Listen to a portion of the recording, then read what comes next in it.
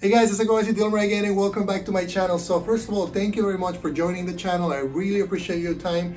And today I'm pretty excited because we're gonna go over creating colliders in Unity.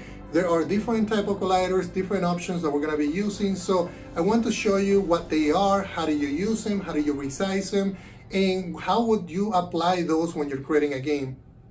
All right guys, so let me go over colliders in Unity. So if I click on the cube, you can see, anything that is available in the inspector. So anytime you want to add a new component to a game object in Unity, you have this option called Add Component.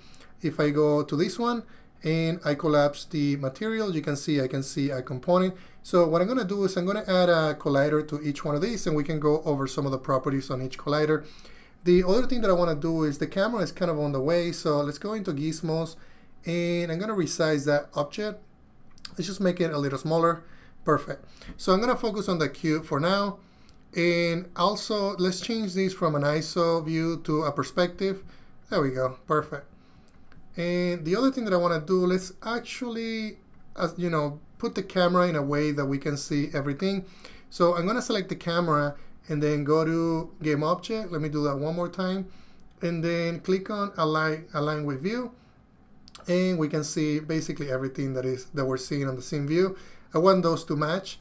So the other thing that I'll do is I'm going to select the cube, and then let's go over adding colliders.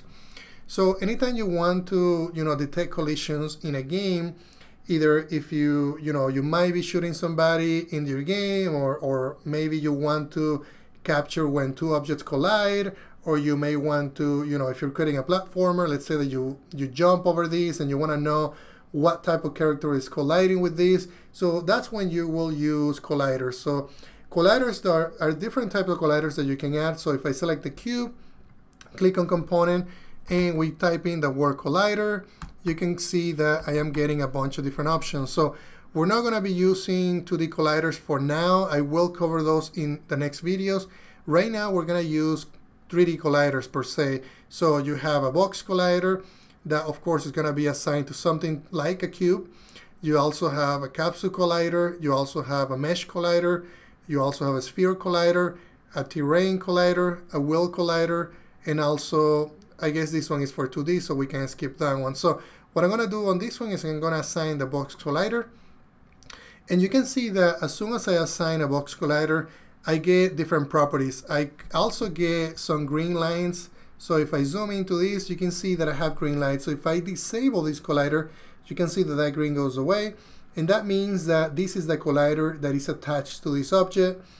The other option that I have, if I select Edit, I can also change the collider in the view. So I get these points which look like faces if you're familiar with 3D modeling. And if I select one of these faces, you can see that I could change the size of the collider, and that's also changing the center and the size.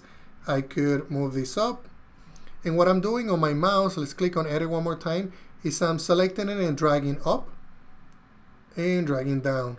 I could also change the size on the other axis, and I'm gonna, let's say that I want to add it, change the size from the very bottom as well. I could do that as well, and I can do the same thing from the back. So what's going to happen is Unity is detecting a collider from the from outside of the bounds of the 3D mesh, meaning that anything that collides with this, it's going to detect a collision right between those boundaries.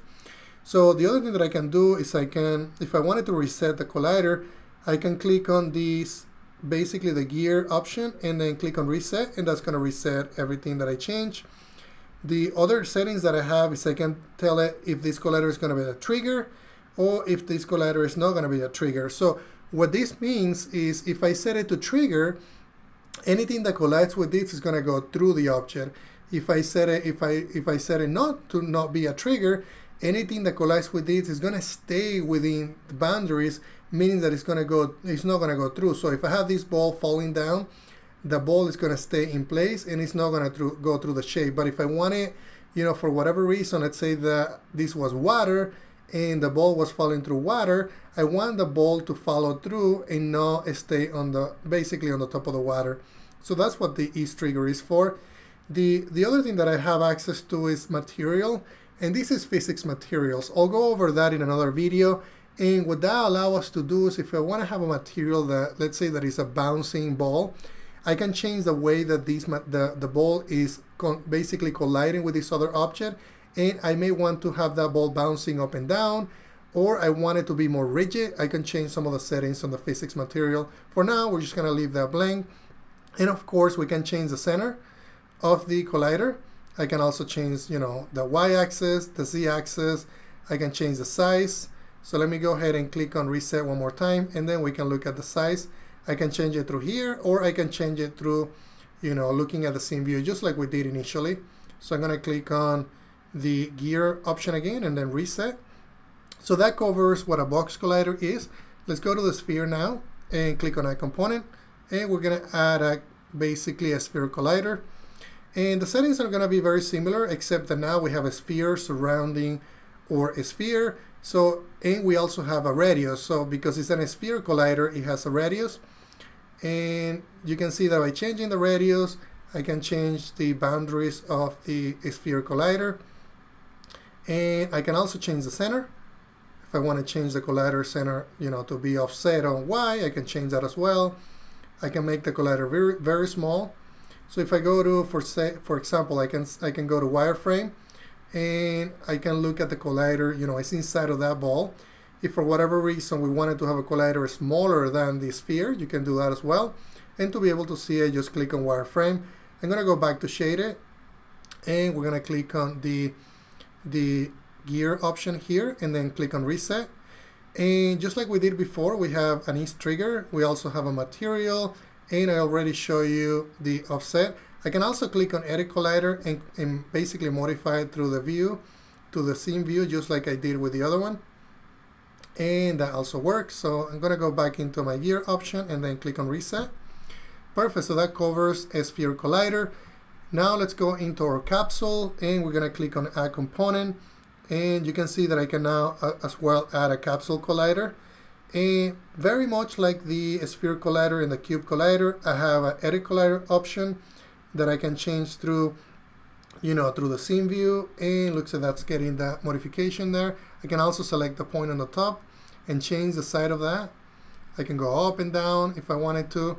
And I also have a trigger option, just like we did on the other ones, a material, physics material option, also a center offset, just like we did on the other one.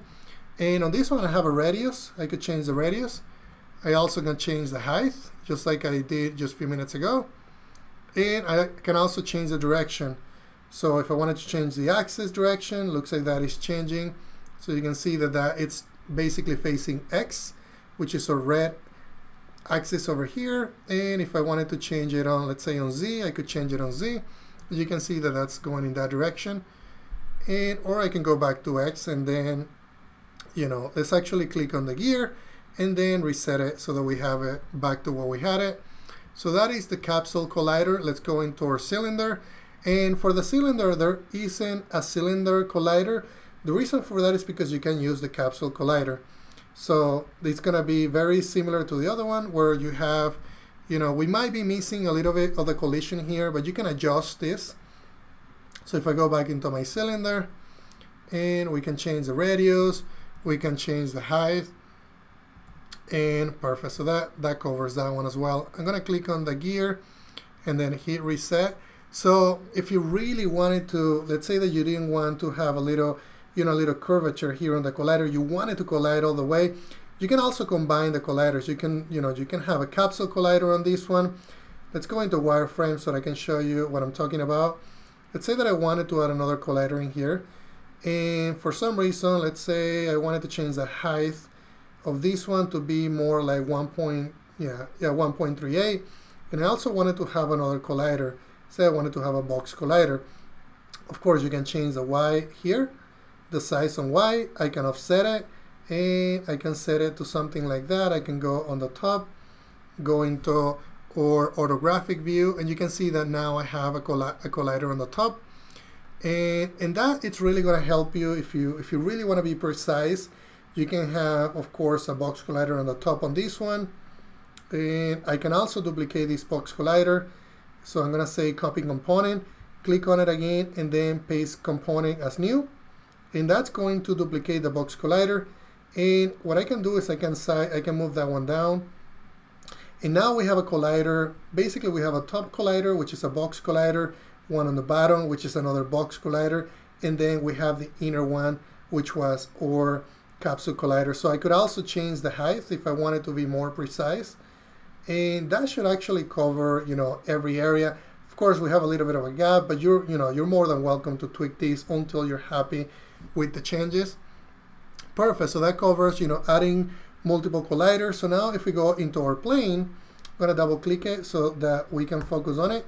So by the way, if you wanted to go to the cube, you can double click the cube here and it's going to put it in view. I can click on the plane. I can also click on the cube and then hold and then basically press the F key, which is going to take me to that area. So we'll be covering a lot of these different shortcuts as we go through more sessions.